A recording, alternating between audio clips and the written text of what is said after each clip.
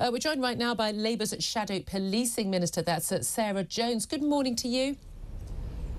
Morning. Thank you very much indeed for joining us. I want to talk to you about an announcement of a Labour policy today, but first up, I'd like to talk to you about Nicola Bulley, if we could. A body has been found in the river, a mile from where she was last seen over 3 weeks ago. We haven't got a formal identification yet. Obviously, the fear is that this is Nicola Bulley. Your reaction? So our thoughts are with those two girls, aren't they, this morning, and their family. This must be absolute agony, and this has been a particularly high-profile case. There has been huge speculation across social media over the last 3 weeks. We need to leave the police now to get on with the job of identifying who that is, whether it is Nicola, and what actually happened. But I think our thoughts have to just be with the family this morning for the most horrific experience that they're going through. Do you share any concerns that many of the public have had about the police investigation and the police search for Nicola Bulley? Well, certainly it was unusual, the amount of information that was shared, but equally it was unusual, wasn't it, the amount of speculation on social media and the information that was being put out about what may or may not have happened. So I think the focus has to be now on letting the police get on with the job, and then there will be questions to ask, quite rightly, and the Information Commissioner is looking at this already as to what information was published and put in the public domain and what wasn't, and whether whether there were issues and whether there were mistakes made. But neither of us know what has gone on behind the scenes. Neither of us know about the detail of this investigation. We'd be speculating to say anything else, but let's let them get on with the job, and then for sure we need to look and see whether there are any questions to be answered. Indeed. Well, let's talk about an announcement you're making today on behalf of the Labour Party. It's a clampdown on neighbourhood drug dealing, which so many people will see as a blight in their local neighbourhood. Absolutely. About 13 million people believe that their neighbourhoods are blighted by drug dealing, and 6 million people have actually seen drug dealing take place in their communities. We've seen a 30% increase in town centre kind of vandalism and crime over the last year, and these are real problems that affect real people's lives and have been ignored for too long under this government. So we are announcing a raft of interventions.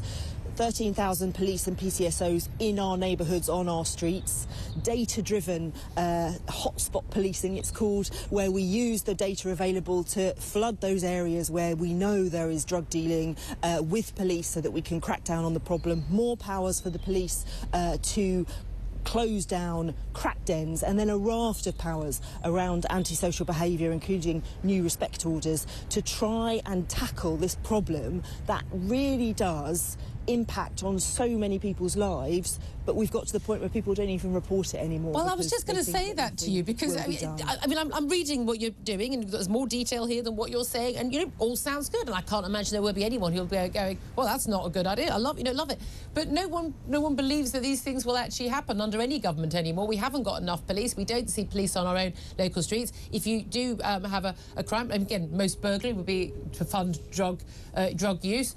Police won't turn up. Most shoplifting, fund drug use.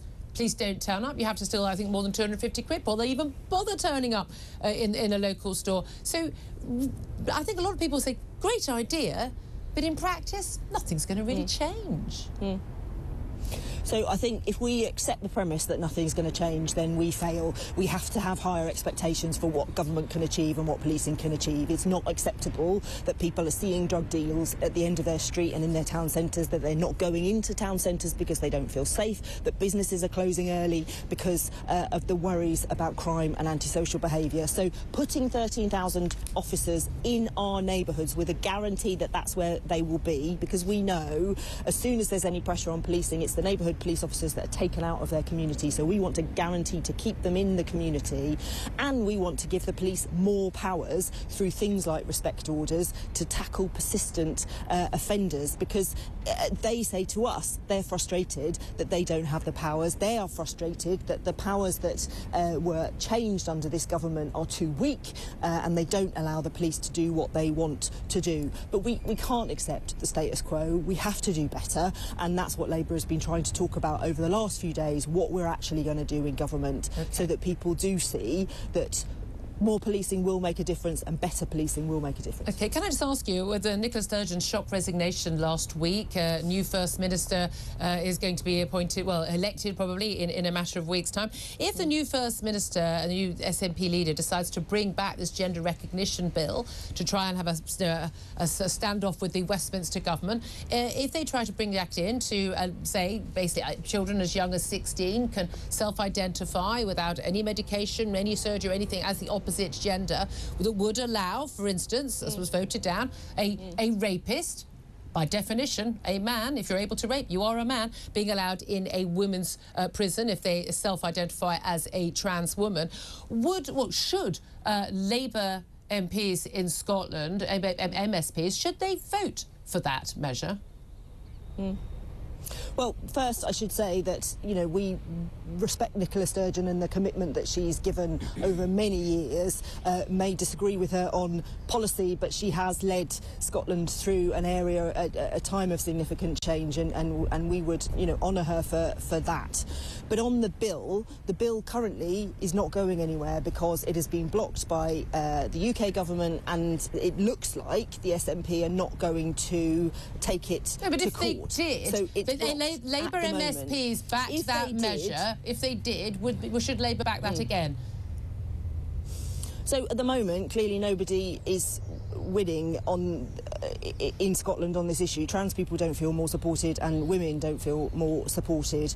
So what we need to try and do is find a solution that works for everybody, that respects women and the need for safe spaces for women, but also protects the rights of trans people. Hold on a minute. Labour MSPs only a few weeks ago voted for a measure that didn't give women that safety.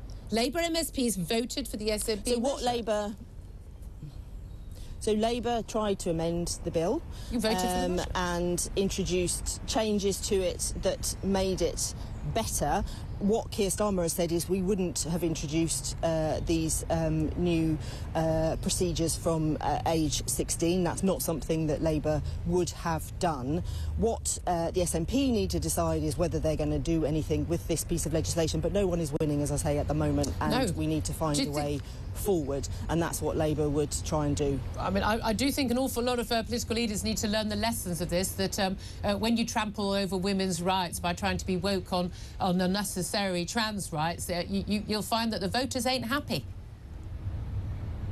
I don't think it's about being woke. It's about respecting everybody and trying to make sure we can find a way forward in the same way that they're trying to find a way forward in Northern Ireland at the moment, that respects different points of view and protects everybody, so that trans people can be better protected, but women can also feel confident that they have those safe spaces. Both things can exist together, and we have to find a way as leaders and as politicians to move that forward. We'll leave that. Thank you very much indeed, Labour MP Sarah Jones. Appreciate your time. Thank you very much for joining us.